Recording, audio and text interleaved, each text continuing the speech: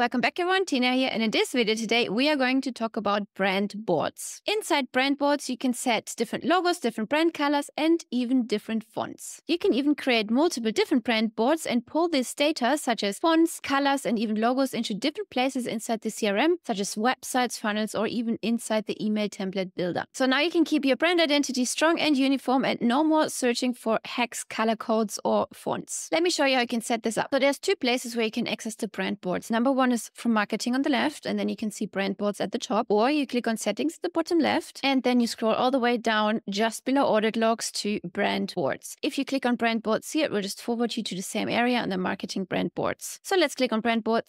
And you can see we're going to land in the same space, marketing and brand boards. All right. So let's create our first brand board. Click the plus new button. And right here, you can either start one from blank, a brand board from blank, or you can select a pre-made one. Let's select start from blank. Hit continue. At the top, you can rename the brand board, maybe to your company name. And in the middle, right here, you can see you can add logos, even a little icon. Then the brand colors, which one is the primary, secondary, which one is the accent color, as well as the typography, which is the font. So let's get started here on the left. Let's click on add logo.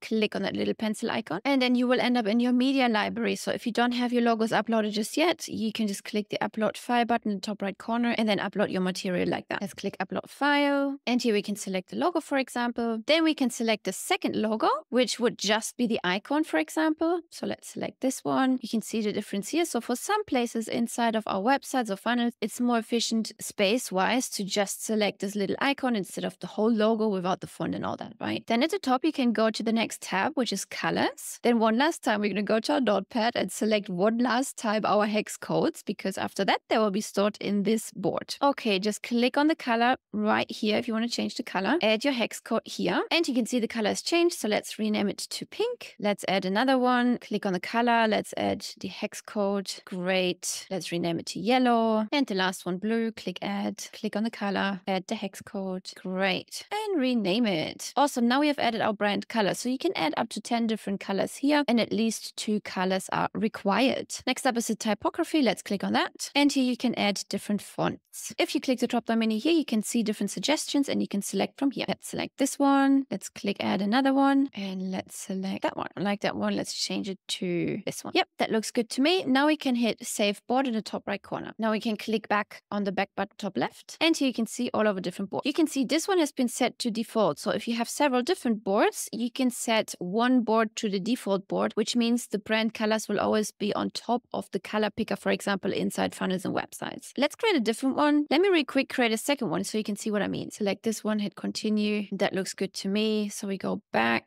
Now you can see that the first one we've created is the default one. If we wanted to change the second one to default, we just click the 3 dots right here and select set as default. That's it, right? So the default button has changed to the coffee board. Let's switch it back, click the 3 dots, click set as default, and our first one is back selected as default. If you wanted to clone the board, you can just click the 3 dots as well and then click on clone. If you wanted to edit the board, simply click on edit board. Let's click on edit board really quick. And right here, there's another option top right hand side. If this wouldn't be set to the default yet, you could select it right here as well instead of clicking the 3 dots. Let's go back top left. In case you're wondering where you can find the logos, you would just go to media storage on the left, and then you will see the brand boards folder has been created automatically. If you click on that, you can see those 2 brand boards right here. One is your company's brand board and the other one is the coffee one, right? Click on the coffee one and you can see the logos have been pulled into that folder. Now let's go back to the boards. Click on marketing on the left, brand boards at the top.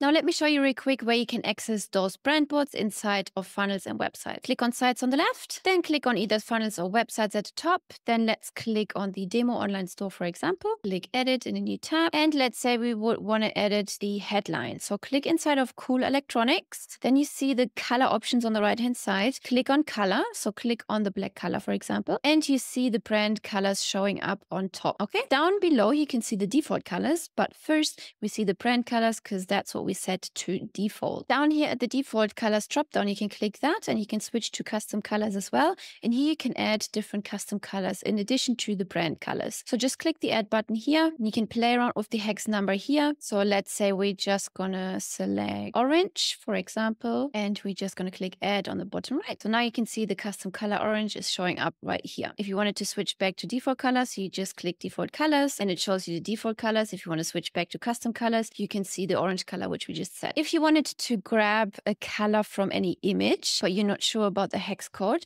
let's say, for example, we wanted to grab this turquoise here from this music box. We just click add. Then you see this little pencil icon. Then you hover over the color you want to pull the hex code from. Click on it, and the system shows you here and then a color palette, and it will show you the hex code of that particular color. Hit add, and you see this color has been added to your custom colors. This makes it really easy for you to design websites and funnels, for example, because if you can just pull the color like that, it saves you a lot of time and it looks a lot better as well because you are showing the brand consistency.